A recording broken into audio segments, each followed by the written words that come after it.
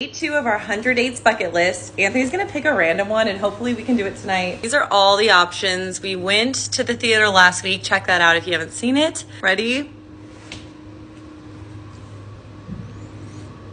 I'm gonna say it's get a couples massage. It's pretty close. I'm on the text.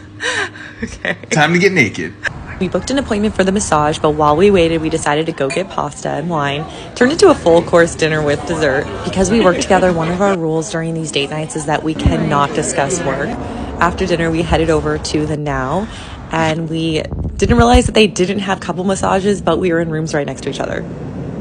Look at this on my forehead. Do I have one? That was very relaxing. Let's mark it off. 2 down.